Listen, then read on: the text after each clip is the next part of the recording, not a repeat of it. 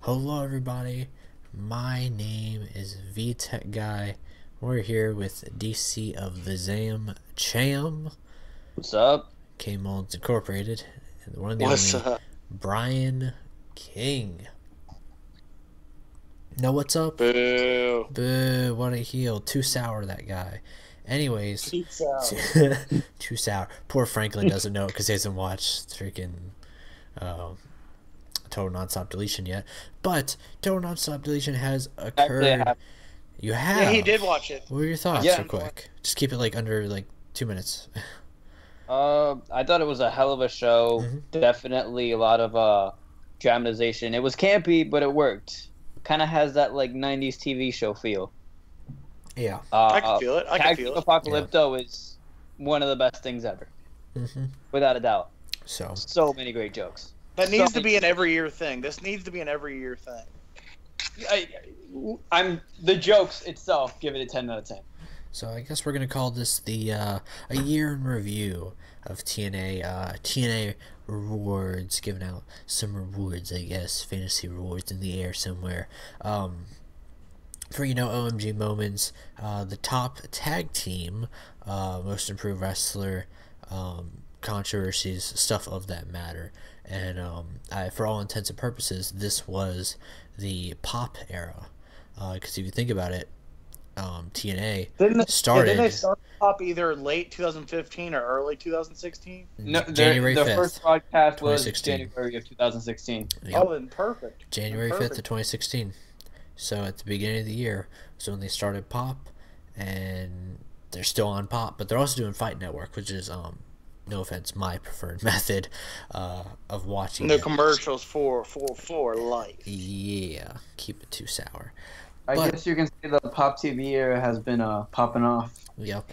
This year we saw the release of Billy Corgan, which is probably the biggest blow to the company. We have another Hall of Fame inductee. Of course, that would be the one and the only, the marvelous Gail Kim. So I think We that's a saw great choice two there. TNA longtime mainstays leave the company Mhm. to head up. I guess you would say. Would you say down south with NXT, or would you say up north just because WWE in general? And Bobby Roode and Eric I'd Young. say down south. Well, they're Well, already down down south, south, though. They're Bobby Roode and Eric Young. Anyway, Bobby Roode, Eric Young, they Well, went Bobby next Roode door. lives in Canada, so They went next and door. James Storm for a bit. Yeah, but James Storm came back. Hmm. Yeah. We would see James Storm return. Well, not really return. Leave, return, and kind of leave, and then rebrand himself. So Yes. that's definitely a big thumbs up there. But I guess we'll go into. I guess we'll start off like little round robin debate real quick. Who do you think wrestler of the year? I know it's a big question right off the get go, but we gotta start off big. Who do you think's had a hell of a year, in your opinion? If you could argue one person in If I particular, had to pick one person for, as in like up and coming, the entire year who's had a great year for Oh. TNA. easily one word, broke. Well, one word or two words, broken Matt. Three, Yeah. four. Yeah, One yeah. word. So like I said, It mine's has been to be broken, Matt. tonight. My The mind guy, got the guy jumbled. just shined all year. Whether he was coming up as that babyface rivalry, I have to get the Oh, title yes. back. Yes, Whether he's yes. Big Money Matt, Especially Hey, because Big his Money Matt, family he's there. hard His to kill. family was there, right? Like his father, right?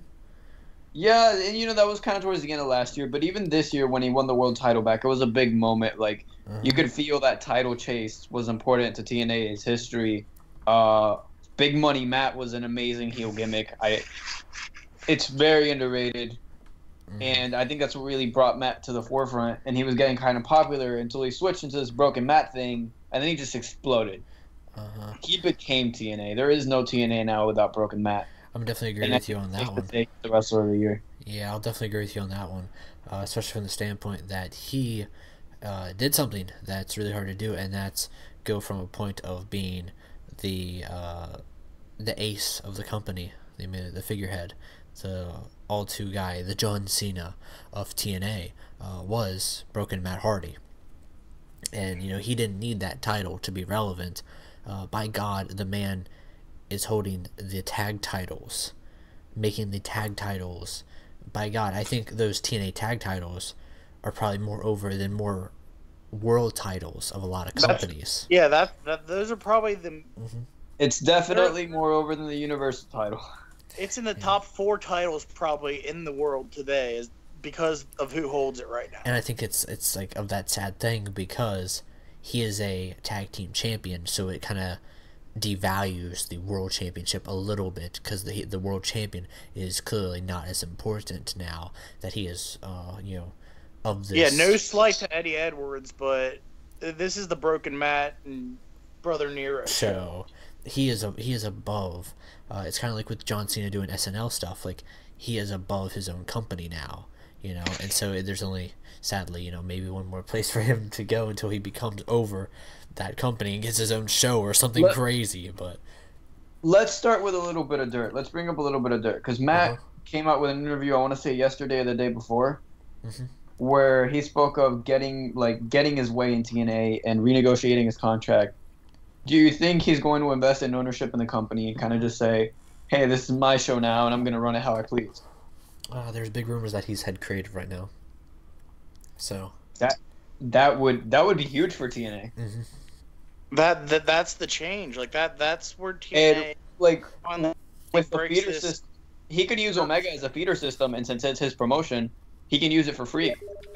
And we all know, I mean, Tech, you and I know how great North Carolina Indies are.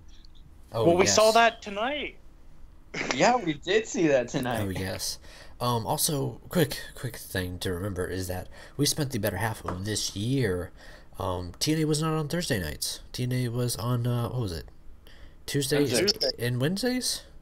It was on Tuesdays and Wednesdays. It was on Wednesdays, and then it went to Tuesdays, and then SmackDown was. Then SmackDown came around. And then they said, "You know what? We're going to go to Thursdays." Yeah, I can't really remember why they made the jump from, doing Wednesdays back to Tuesdays, and then, SmackDown came around for Thursdays. But I can't remember why they jumped to Wednesdays in the first place. I can't remember it. But I remember they spent most of the year. Wasn't it SmackDown going on Thursdays? Yes. So that might have been why they went to Wednesdays. So I could see that there. But, and then they just said, "You know what? We're going to go to Thursday." Yeah, TNA spent most of the year, though, on Thursdays. So they kind of flip-flopped a little bit with Tuesday, Wednesdays, and whatnot. But it's good to see them back on Thursdays. I think TNA deserves to stay on Thursdays. And WWE has their own, first 3 days of the week, if you think about it, with Raw, SmackDown, 205 Live, NXT, all your freaking wrestling overdose, in the first couple of days, and then out comes the broken universe. So, let's go into this now. Who do you think, without a doubt, is, and we'll probably have different opinions here, is the rising superstar of the year, the guy who's transformed the most?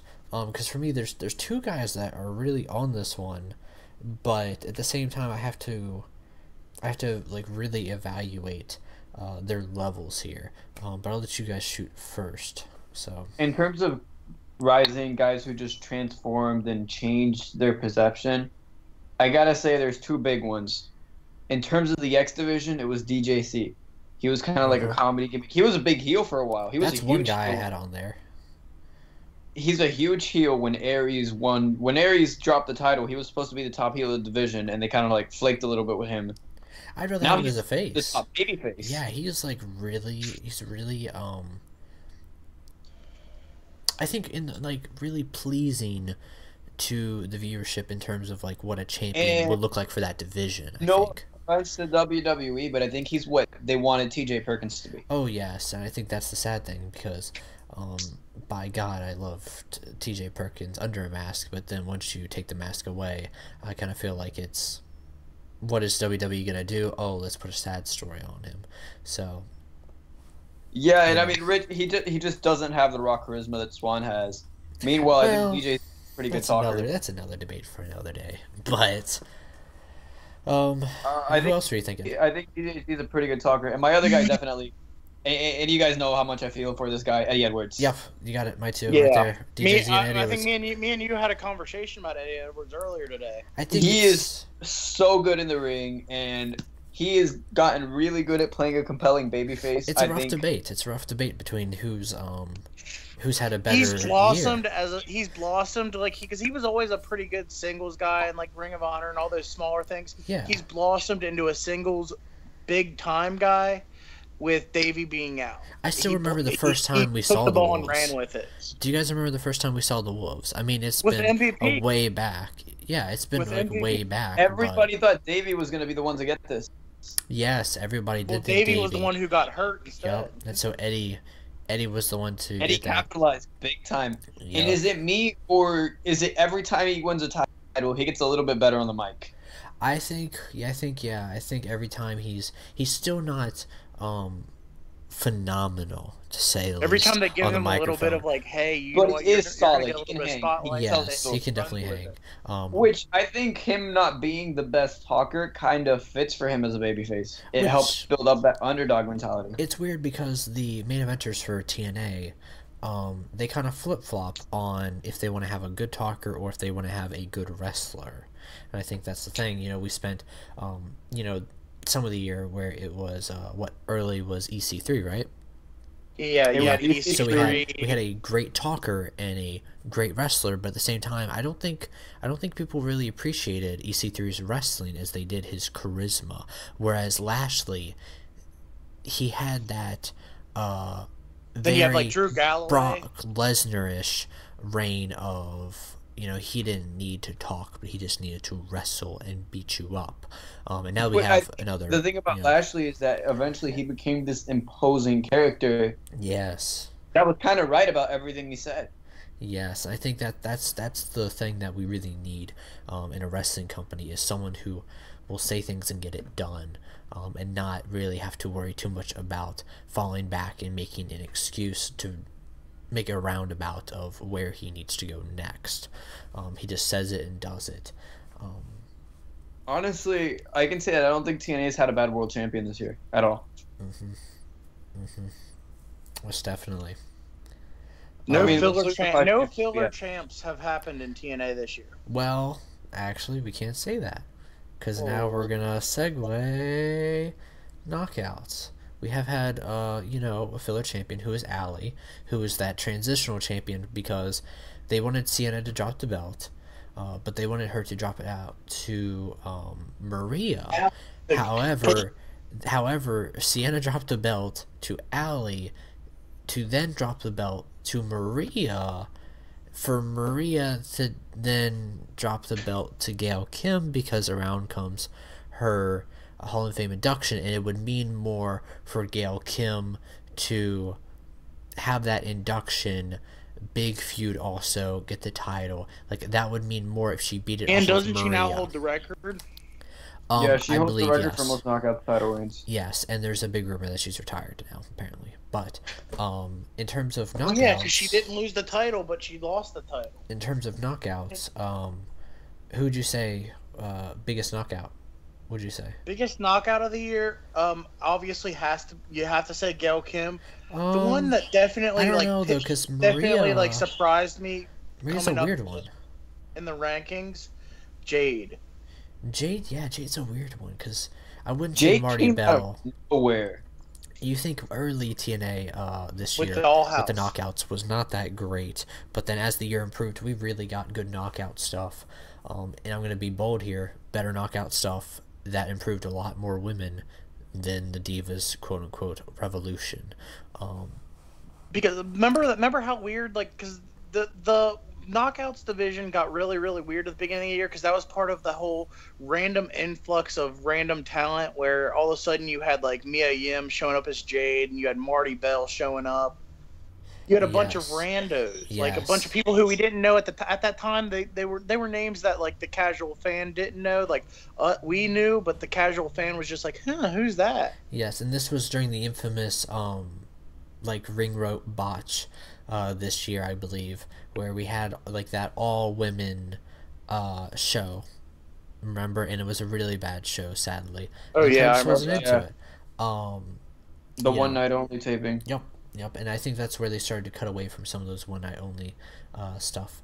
But honestly, from a character standpoint, there are two that stand out to me. All right. because I think what really fixed the women's division, because I mean the knockouts have always been above average in the ring, Yeah. especially compared to some of these other companies. Oh yes. Uh, Yes. Not going to particularly single out any company, but yeah, they've always been above average in the ring. I mean, we've had some great matches. We had Taryn Terrell versus Gail Kim a couple Hmm. of years back, which was amazing. Still one of my favorite women's rivalries of all time. But I think what really separated them was the characters. There was a Yes. point in the year where the characters kind of started to blossom, and I think the big two that led to that were Allie and Rosemary. I'm gonna have to disagree with you on that though. I mean that's okay, but I would say definitely Maria and Rosemary, from the standpoint that Maria, I think Allie still has a little bit more to go. Don't get me wrong. How her character has molded and developed from someone who was an assistant who could not wrestle, but by God was probably the best wrestler on the On the entire Knockouts. women's roster. Yes. Yeah, For her to quote unquote learn to wrestle from her boyfriend, or her soon to be boyfriend Braxton Sutter, who's actually her real boyfriend Pepper Parks. Spoiler That's a alert. great story. That's a great story, and I think there's more to that. But in terms the of a reason I story didn't that, mention Maria is because Maria came in with an established character. We knew who she was. We knew uh, what she represented. We know she was a woman of power, I and she guess kind that of helps kept from that character. Japan though, didn't it?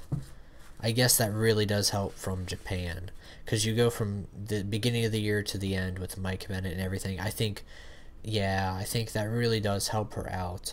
Um, It but I really think did help her I out. I think it She helped came the in people with an around her established more. character, whereas Rosemary was at first like, she was like Rosemary this was a creepy bold character that character. started interacting with Decay, and slowly she became the mastermind of the whole thing. We had the Jimmy Havoc storyline, which was pretty fun. I think she was really like Maria was the one who she helped everyone around her evolve, but Rosemary was the bold character leap that they were taking a big chance on, because it was such a bizarre thing that could have hit it with the crowd or couldn't have, because And those then dark characters could make or break. Jade just came into her own as a compelling babyface. Oh yes, I just don't like how they're trying to book her as the next Gail Kim, because I think already on her own she's done stuff that's unique on her own. You know, she doesn't She's need to over. take that legacy. She's very over. I've Yes. been Bound for Glory. She out of the women, she got one of the bigger pops. I think only Gail Kim out popped her. Yes. Um. Excuse me. Let's go take it into tag teams now. Now, Mullins, I'm gonna let you shoot for this one first. Actually, who do you think? Tag team of the year? Yes. I mean, it's again, you kind of got to look at the Hardy brothers. Yes. You could say that one, but You got to look at also, you know who I'm talking about. It's got to look at, you got to look at my boys, the Decay. Yes. But let's be real for a second. How about Mahabali Shira and Grado? Oh, Nobody? Jesus Christ. Anybody? Okay. Nobody. Yeah, I was thinking more Decay level though. Honestly, I think Yeah. the way that Decay has evolved this year. The I mean, Tribunal before they kind of fizzled off, the Tribunal had a chance. the Tribunal had a chance at the end of the year. All right, they had a chance at the beginning. They went nowheres. Then at the end, they were doing crazy good, and now no, they're gone. They're gone. So, but, See you later. Franklin, what are you thinking? Sorry to bring kayfabe there, but Yeah, it's definitely between the Decay and the Hardys. I think the Hardys had the more complete arc, whereas the Decay was, we have the storyline and we're making it big. The Hardys kind of went full circle, they were feuding for a bit. So I guess because Decay was really the first team to reestablish those tag titles, I'll give it to Decay. yeah. I'm definitely on the Decay on this one, just from the standpoint that the Hardys, it was a transition that was very bold, and they did work very well, and it's both of them that are really good, and I think it's just to stay away from the normal answer of saying the Hardys, I would say Decay, because I think they've had some amazing character development. Where honestly, before the Hardys were a team, all right, when the Hardys were facing each other, that's when I was more involved in the Decay as a team. You know what I mean? Like the Hardy storyline, without a doubt, most likely it's story of the year, unless you guys want to argue that. But in terms of just these guys as a team, I think the Decay, from their longevity of the year, definitely paid off, because they've had some great matches, and I think they still got some great more. So, but any I gotta agree with you with the Decay and with the story of the year being the Hardys. There's no other story I think in pro wrestling that went that well this year. Mm-hmm. Oh yes. Now I'd arguably say like Tanahashi and Okada, what they actually got to do this year was really good. Mm-hmm. But we haven't really seen the conclusion of that yet, given the results of their G1 match. Mm-hmm. I think Jeff versus Matt is the story of pro wrestling this year. It really was, because it evolved from a simple brother versus brother feud into something that revolutionized the way you watch wrestling. Who would have thought? It's 2016. The Hardys are 39 and 41 respectively. And we're talking about them as the feud of the year, as these faces that are changing the game. You never really know when you're going to hit your prime, man. Yeah. Especially in wrestling. God, goodness, because there are guys, Brock Lesnar. Well, yeah. Speaking of Brock Lesnar, today he basically today he got news that he's going to be sticking with wrestling for probably another year. So speaking of scandals, he just got suspended UFC. Speaking of scandals, thank you for the segue, Mullins. Uncle Billy's gone. We spent the better half, but better most of the year loving Uncle Billy Corgan. By God, the man gave us Marilyn Manson on TNA. He gave us better graphics, better logos, better everything, better music, and he gave us financial success when the company was really burdened, and really saved us for some shows. And now the fate is uncertain now that he's departed, and wants nothing to do with TNA, and it's kind of very sad that he got snubbed. I didn't hear that. Did you read the last interview? What was his last one, though?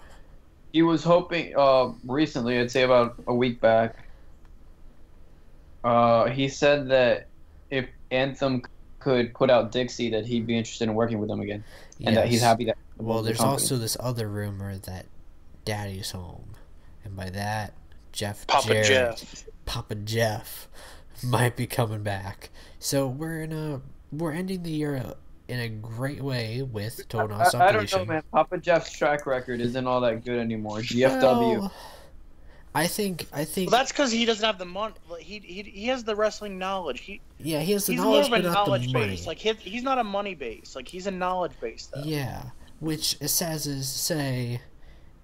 Dix Carter was more about spending the money base. So if you could have either Papa Jeff or Uncle Billy, who do you pick? Uncle Billy. Uncle Billy. Just from the standpoint that, if you look at it this way, Uncle Billy was able to produce more stars in a shorter amount of time. Like, if we looked at all the stars from Jeff Jarrett's Asylum days to when they left TNA, the time it took to make them into stars was a long time. The time that it took Billy Corgan to do that was much less. You know what I mean? And let's not mention the talent influx we got. I mean, we got Aiden O'Shea back. We got Marsh Rocket. All these guys were RPW guys. Let's not get too crazy, all right, when we're talking about Aiden O'Shea and Marsh Rocket. Let's talk about... Yeah, but you know, they're relatively young. Old X Division champ Trevor Lee. You know, let's talk about Andrew Everett. Let's talk about people that they managed to keep around, like their international talent, and people that they were able to... Drew Galloway. people that they were able to actually end up using in a rightful manner. Because let's be honest, Al Snow, Grado, and Mahabali Shira, I did not want to deal with that on my TV screen, let alone see them versus the Tribunal. But by the end of it, Mahabali Shira and Al Snow was actually a much greater story as those two together than it would have been Grado and Shira versus the Tribunal. Well, yeah. And I don't want to just point all the blame on Grado and be like, Grado, this is a joke. This is America. It's not the same reaction as you would get in a Scottish, New England, British area. No, I just say New England. I don't know why I said New England, but I don't know why. But England and, UK area reaction. So, you have to look at it that way, is that they built Mahabali Shira on a much different scale of a push in the end, and I think that really helped. That helped Billy Corgan's track record near the end of building these stars. Now Aiden O'Shea, though, sadly he's going to be the friendly, loving giant who's going to lose to people probably. Look at Manders recently, but sorry about that. Got cut off for a sec there. It's all good, but let's see what's next. What's next to talk about here? Signing of the year. I think we had some pretty big signings this year. Signings, yeah, we've had some decent signings, re-signings also. How about that Braxton Sutter? No. I'd say he's up there in terms of guys. Eli Drake. Eli Drake wasn't signed this year. No, yeah, he wasn't. He was. That was he was last year. Mike Bennett. Why does that one come to mind? Was he last year or this year? Mike Bennett was this year. He was at the very beginning of this year. Let's see. We got him at the first episode. We got him on January 5. Yeah, I was about to say. I was like, I'm pretty sure he was actually the first. 2016 to present, January 5th is when he made his debut. Yep. Honestly, the Miracle from Mike Bennett. A character standpoint and what he's doing now, I gotta go with Aaron Rex. Yes, that's another great one. And that debut promo was just. Yeah. I think long-term success, I'll go with Mike Bennett, but short-term signing success, I'm gonna say Aaron Rex, and I would not even say Cody Rhodes. Cody Rhodes did not pay off. I'm gonna say that. Cody Rhodes really didn't do anything. Yeah, he really did not pay off. I don't think he's done. I think that was just what he could do. He's Bullet Club money now, so. Yeah, he's getting a lot. He has a dual contract. His wealth, his what do you say? Earnings are just going up because he added the Bullet Club mantra to his name. I believe he has a dual contract though, so he can still appear for TNA. If Brandy Rose hasn't showed up, I'm actually confused segues. What if we get some Bullet Club action in TNA? We won't. I think that's too. That's too expensive. That's too out there, also. Especially because most of those guys are tied down, and that would involve some major handshake agreements. Especially because one of them didn't go down at Total Nonstop Deletion, where we were like, "Where's the Bucks of the Youth?" And even though we didn't have the Bucks of the Youth show up, we still had a heck of a show, especially with like a lot of no name, to put it nicely, no name people that from a international level you guys wouldn't know about, but for like a local area I would know about. You know what I mean? Yeah. So, we had a heck of a show for those guys to get squashed straight up, because that's what they were there to do, and even be in the crowd to like be a part of that crowd and to keep everything on a very low scale. So speaking of the signing, have we agreed on Aaron Rex as a signing, or what do you mean? I mean he has to be the signing. If it's not Bennett, it's either him or Bennett. It has to. Speaking of Aaron Rex, let's talk about that face run and what went wrong. Because it was working, and then out of nowhere, it just stopped. Shaved his beard. I was there. The beard was more over. Something wasn't quite the same. I want to say... I think it was the fact that the Galloway rivalry was stopped and put him in there with Eddie, who was so on the cusp of the main event at that point. Yeah, I think he should not have been placed in a rivalry. I cannot speak. Rivalry with Eddie Edwards. However, I'll tell you this though. All right, we had a little guy who was still around at this time, and he wasn't under the Death Council moniker. And I would have done James Storm versus Aaron Rex, and then I would have had Aaron Rex ride off James Storm, injure him, and that because you think the Grand Impact Championship, that would have been a great match in my opinion, James Storm and Aaron Rex, and that would have written off James Storm because Jesse Goddard just was not a very fun, entertaining feud for anybody. As sad as to say, they tried somebody new and it didn't work. But I'll say EC3 and Aaron Rex. Rex. At the very least, Aaron Rex shined as a heel there. Well, yeah, it's very easy to shine as a heel, especially for that man. Like, he can be a very good heel, but at the same time, he can be a very good face. Yeah, I feel like the babyface run was cut short, though. I mean, when he debuted, I had people like I was looking up different reviews and everything. I had people from like different magazines and everything saying, "You don't turn this man heel.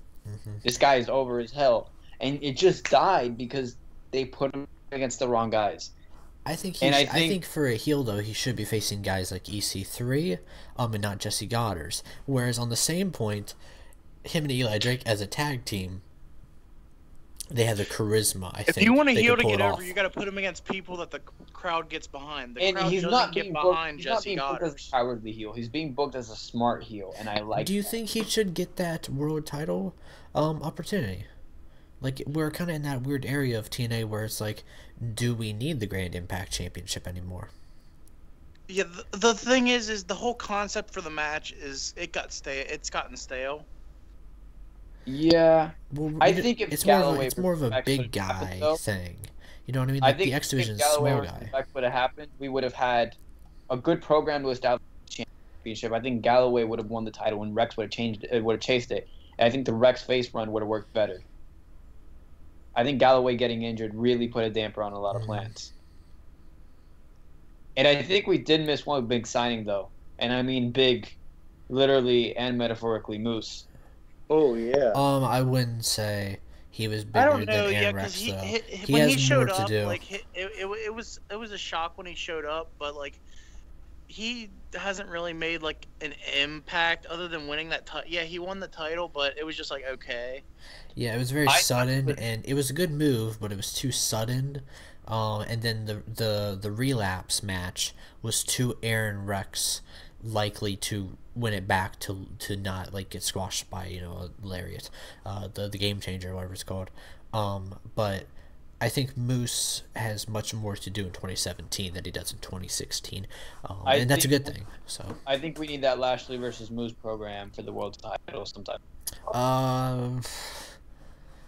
I don't know. Are those guys good long match guys? Is it too late? Because I feel like that's what they were building with after he beat too late. I thought that was what was next. The problem is I think it's too late just from the standpoint that Lashley is not in that, because not storyline wise, but timeline wise, we went a long time without Lashley from when he left versus Eddie to when he just came back with Total Nonstop Deletion.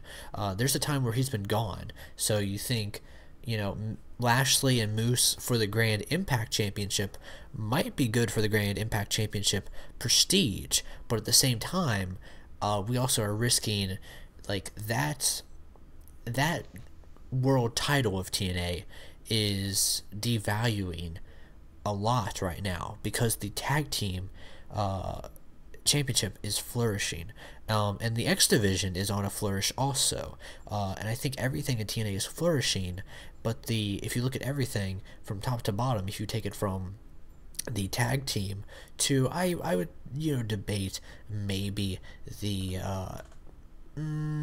maybe X Division, maybe Grand Impact Championship, to then the Knockouts. But the Knockouts, with the Rosemary as champion, could bring it up about, above the Grand Impact Championship, and to the last, the World Championship. because Eddie is a great champ, but at the same time, I think in terms of guys that he's faced, they've been great guys, but I think program-wise, they just haven't been as successful. And I think this last match with EC3, even though it was a okay match, it just wasn't a decent outcome, wasn't a decent fulfilling. I feel like Eddie should have got the quick. Probably gonna get Davey though. I think that's the big thing. Do you think 2017 we're going to spend the better half of a year, Davey and Eddie, or maybe the better, first 3 months of the year, we're going to see Eddie and Davey. I think Davey gets Eddie. Time. I think Moose gets Lashley. There's a big rumor though. Isn't Davey still, or no? He's got married kid or something on the way, or something. He does have a kid on the way with Angelina. Yeah, so I think that's a big thing of why Davey actually, he might not be. And what about I'll think back. What's his name? What about Drew Galloway? Where's Drew Galloway fit in now? Because he was getting cheered as a heel, and now he kind of turned into a tweener at Bound for Glory, and now he's back and he's still getting cheered. I'm gonna be completely honest with you. With the Helms Dynasty breaking up, it's sad to say Andrew Everett might really get hit with this one really badly, but I think Trevor Lee has a good potential to do something in the Grand Impact Championship range. I'm not going to say world title range, of course, but Grand Impact Championship range. So, I think because remember he also had a good showing in that one match for the #1 contendership. Yes, it was very good, and I think this is a time where guys like Eli Drake should be of that spot to be feuding when with he's allowed to speak. Next year, in like 2 weeks or whatever. He should be in that area with Eddie. To help build the entertainment value of the world title scene, because I think Drake is the most likely to get a run in 2017. Yeah, most definitely. If I had to pinpoint one guy in particular that's going to get a championship run, Eli Drake. But I'm going to say this also, he's also most likely to probably be one of those guys to never hold the title. Like, I just think he has that level of success about him where he could never hold the title and be great, but also hold the title and then be like, we always wanted that, and it happened. So, do you think Drake is legitimate competition for EC3 as face of the company? I think they're the perfect foil for one another. Say that again? I think that Eli Drake is legitimate competition to EC3 as the face of the company. Yes, and I think there's been a big rumor that WWE wants to snatch up Eli Drake, especially because Eli Drake has a great persona right now, and he has a great gimmick, great wrestling ability. By God, for the man, I've never seen the man wrestle anywhere else or heard of him wrestle anywhere else, but just crazy. It's just crazy to see this guy could potentially compete with EC3 but I think that's the same way Mike Bennett had that potential to rival EC3, and now it's that level of EC3, Eli Drake, and Mike Bennett, those three guys at any moment they could be interchangeable for who we're going to rotate this main event scene around. Clearly, the thing about everything's all about Matt Hardy though. So the thing about Bennett is I don't feel like he's a good enough talker. Yeah, I think most of it really is. He's a decent talker, but I feel like most of it is shrouded within his wife. And then there's still that Ring of Honor stigma. Whereas EC3 was somebody they rebuilt from the ground up, and Eli Drake is the guy they're kind of just taking under the wing. Because everybody was talking about this kid, Shawn Ricker, who was straight off of the Rock series and touting him as their next Rock. Everybody thought he was going to be the next big thing. He gets picked up by WWE. He gets given a stupid name, Slate Randall. And I believe he was scheduled to go directly into the NXT title picture at one point. But I can't remember any of that. Well, there was talk of him actually being one of those guys that just got thrown up to the main roster. No. It was the NXT title picture because there was a lumberjack match.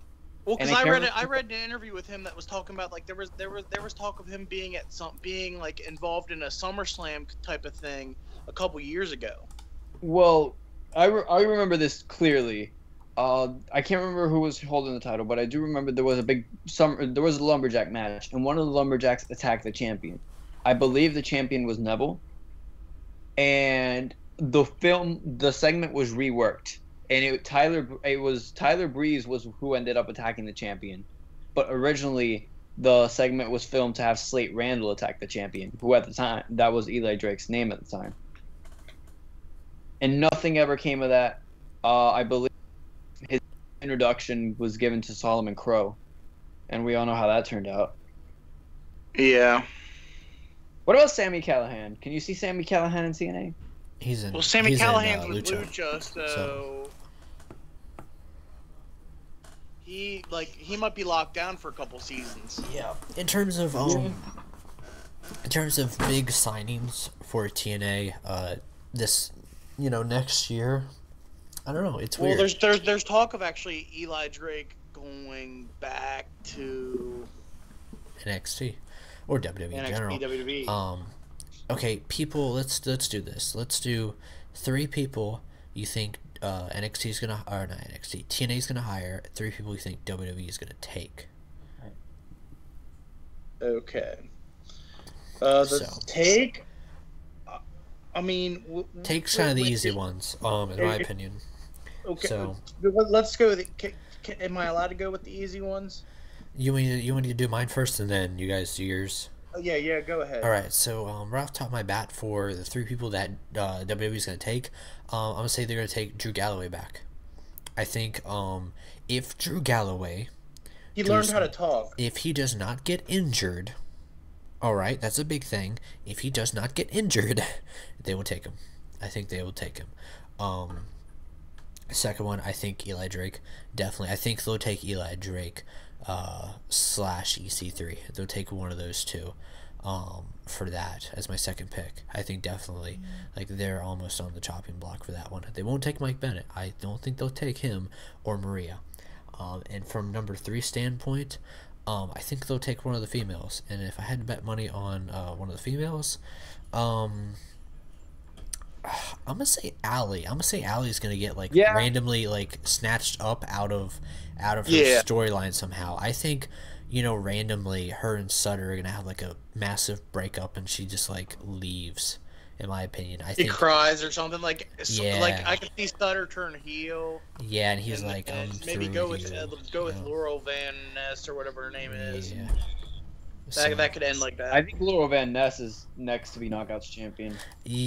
Hopefully not. By God, they should never put. No, she can't wrestle. She can't wrestle. She can't wrestle. She can't talk. Yeah. Hopefully they don't put the title on her. But so that's my 3 for them to take. 3 for them to gain now. 3 for them to gain. This is a little bit harder, because there's so many people out there in pro wrestling. So it's kind of harder to pinpoint guys for to take. I'm going to say yes on that one. I'm going to say Ryback was a big one, because Ryback, if he's not a part of Bullet Club by now, he's TNA. He's not. Second one, Adam Rose. I'm going to say Adam Rose is a good one. And third one, I'm actually gonna bundle these guys together. I don't know why, but I think after Total Nonstop Deletion, I think one of those teams that we saw is gonna get snatched up, and I think it will be the Ducklings. I think it will be the Ugly Ducklings, from the standpoint that TNA loves their tag teams right now, and they love their stables. And I think this will be a good tag team / stable to just lose. But in the end, when they win, it's gonna be good. So I think that will be fun. The Ugly Ducklings will eventually, because Colby was supposed to get the New Japan signing, but with him getting busted. Yes. With him getting busted, I doubt it. Yeah, especially with that and Evan Bourne, Matt. So he may have to settle for TNA. What about Seidel? No, I don't think they'll get Seidel. I think they'll stay away from that for a little while. Yeah, I still think that's a little high up there. Here are my 3. I think Ryback's a definite. I see what you did there. I think Ryback's a definite. Mm-hmm.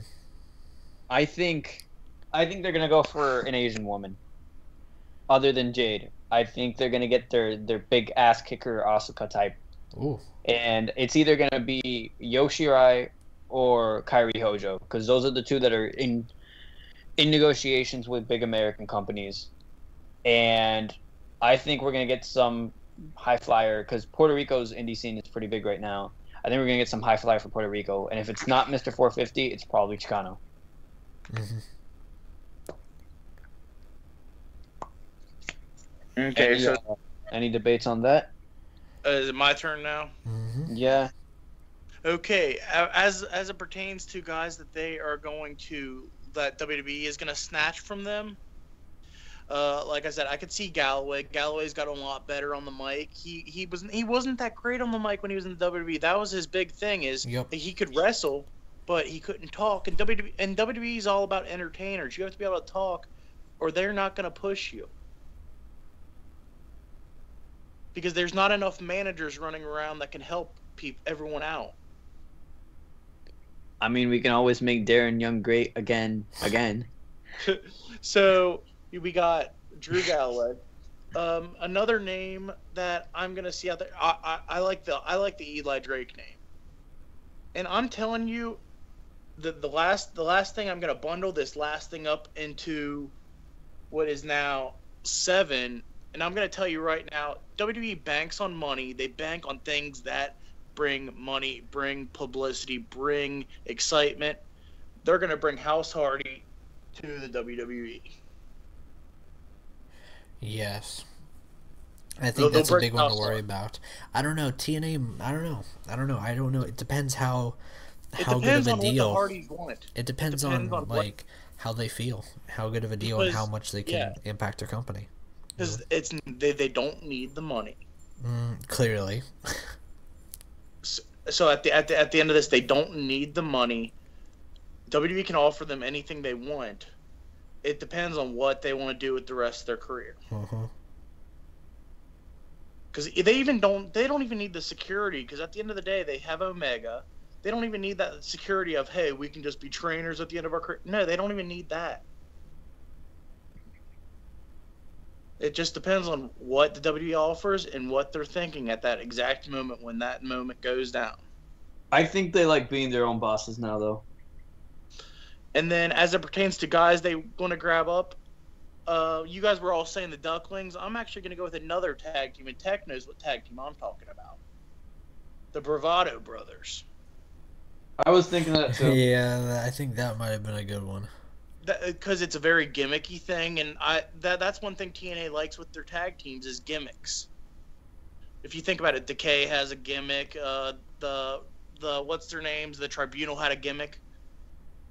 Everybody has a gimmick as it pertains to teams, and this Bravado Brothers gimmick, it just clicked well, especially with this whole total nonstop deletion thing. It clicked very well. I really liked it. I want to see that on the thing. I like the signing of a female. But that's one that's kind of murky as it pertains to who gets the sign. Who is it? I think it has to be Kairi Hojo or Yoshirai. They're the two. I'm big thinking names. that down the line, WWE nips a couple things out here and there, and I'm thinking that eventually Alicia Fox gets cut. And Alicia Fox heads because they need an African American woman. I think they need an African American. They have Marty Bell. Marty Bell's barely African American, and she's barely a wrestler. You know who I think would actually get nixed awkwardly enough? Eva Marie. I don't know why. I feel like she'll get, or Emelina. One of those two will get nixed, and they'll get picked up by TNA. TNA will nab them immediately. Oh yes. I could see Emma failing her gimmick for the third. Well, her second gimmick didn't really fail, but I could see Emma Emelina not working out and them cutting Emma. Yeah, them saying, okay, well, we tried. She got fired that one time for like a week because she got fired for Walmart, like half a day for like robbing Walmart or something. Look, she needed that little iPad cover or whatever. Yeah. I'll bill her an I eye can patch see cover Emma and getting talk picked to up by us on it. TNA. And she's Okay. not a writer anymore, so she's not really like that attached to WWE. And then I'm actually going to go with a name that could also go to WWE, but I don't know if WWE would pull that trigger just yet on him. I'm going to say Leo Rush. That would be a big one. And I think he could be the centerpiece of the X division. Because yeah, he could be, because it adds to something that needs maybe something like fresh to it, because Marche Rocket did not take off as well as they thought. And I don't even see him as an X division guy. I don't even know why he was. I think it's too early for him in terms of like, especially because now they might be splitting up Helm's Dynasty. So yeah, and he was kind of like with them. So I think he'll do good Grand Championship wise though. Yeah, like he's he one of looks those like a guy lower that mid carders. his power delivery is pretty good. Yeah, like, but so they need someone like Leo Rush to add to that X division. But that's my names for that. I always thought Trent Beretta would be good there, but then he went with New Japan. He was there for a bit as Greg Marshalulo or whatever the. And then he was Ace Better. Yeah. I'm surprised he hasn't showed up in any of the Hardy stuff. I'm surprised. You know who I'm surprised hasn't showed up yet, especially like when he was getting mainstream publicity? Masters. Yeah. That is true. I am because especially that the whole thing was he was tied in with that GFW thing for a while. I think if Papa Jeff comes back and starts working with TNA, I think there's gonna be a lot of names that are gonna be coming back. We can get Magnus back. Magnus will probably be back. I know you want Magnus back. Oh, I love Magnus. No, not with Mickey James might be going to WWE. So that's a name who WWE might nab, but that isn't with TNA. Yeah. What about Stu Bennett? What about Wade Barrett? I don't know because he's not wrestling anywhere. So is he? He said he's better coming off back in to the wrestling UK. eventually, though. I think he'll go back to WWE though. It's one No, of those things where like not he'll after probably go Whitney. back. Yeah, true though. I mean, it just depends What how nice culture of an pro offer. wrestling? What culture pro wrestling? What in the world? So, all right, well, that's been a 2016 year in review of TNA. So, leave us your thoughts and comments down below. What did you like from description. 2016? Yeah, what'd you like? What'd you hate? What awards would you give out? How are we gonna rate the year? What would you give? I will label it as 9, maybe 8.75 broken universes out of 10 dummies. What member of House Hardy would you vote as president? It's obviously the Scribe.